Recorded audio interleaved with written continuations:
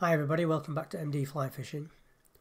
We've all heard of crisp packet buzzers, where they use certain colours within a crisp packet because of its colours, which can be used to make the cheeks of various buzzers.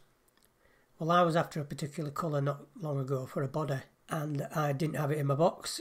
I had a pack of crisps in front of me because I like them.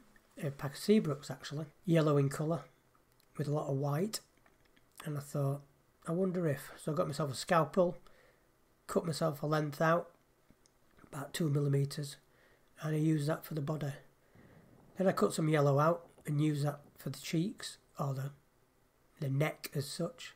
Whipped it off with a black head, and I thought, this could possibly work. I did another couple, I used a hurl of peacock feather, and that would be an emerger then as such. And I thought, right, I'm going to take them out. So I took them out to this place, fished them, and the results were quite good. I could have taken them to Pennine, but Pennine's a heavily stocked water, so the fish would have hammered them, no doubt. I'm not saying Scout Dike isn't heavily stocked, it is well stocked, but it's a bigger expanse of water, and it was a better test on the day, because all I wanted to do was test these buzzers. So this is how I got on.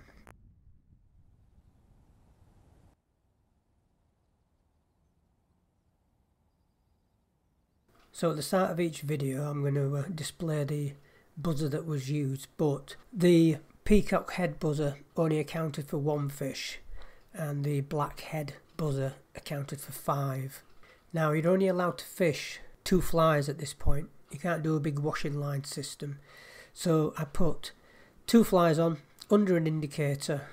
The dropper was situated about 2.5 to 3 foot, and the point fly was roughly about 7 foot under the indicator, because it is quite steep where I'm fishing. That's why when I land the fish, I actually bring the net out of the water. If I was to lean forward and unhook the fish in the net whilst it's in the water, I'm putting myself at risk, because where I am, as I say, is quite steep, and if I was to fall in, there's nothing to stand on. It's a slope straight away, so I'd be well under. So to avoid that, that's how I did it, and it was all barbless hooks anyway. The film footage gets mixed as well. We've got a head camera and a bank camera, so you're not just going to get this view. I fished them for a short period of time, about 2 hours or so, just to see how they work, because again, this film is just about the materials I used. Will they work?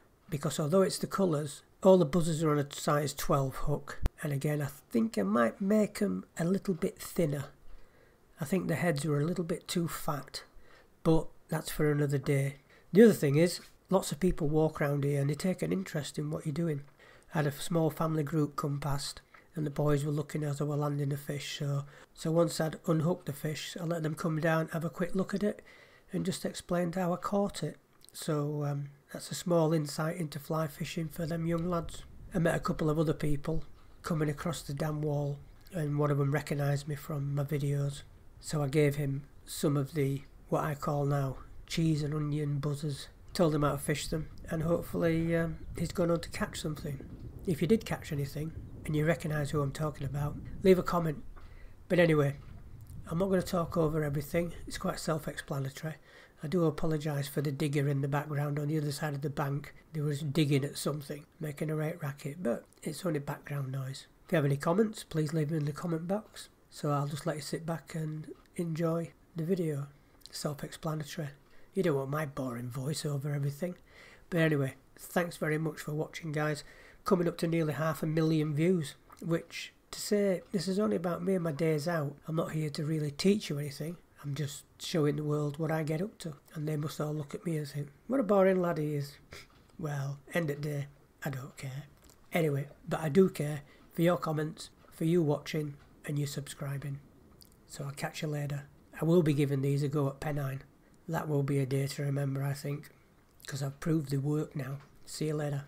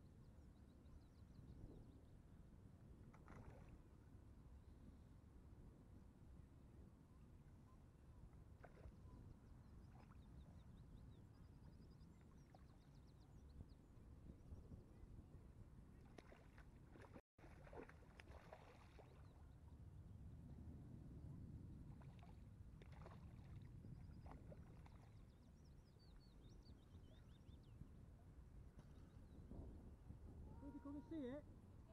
You can see it. Just watch your dogs. I've got some line out. Right, okay. You go down, I'll leave it here, but you keep busy.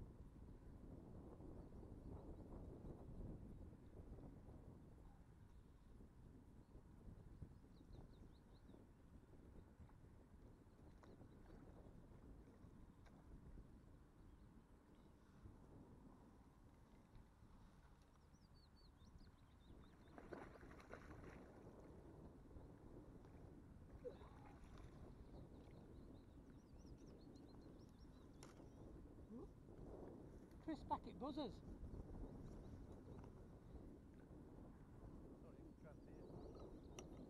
Sorry, can't see it.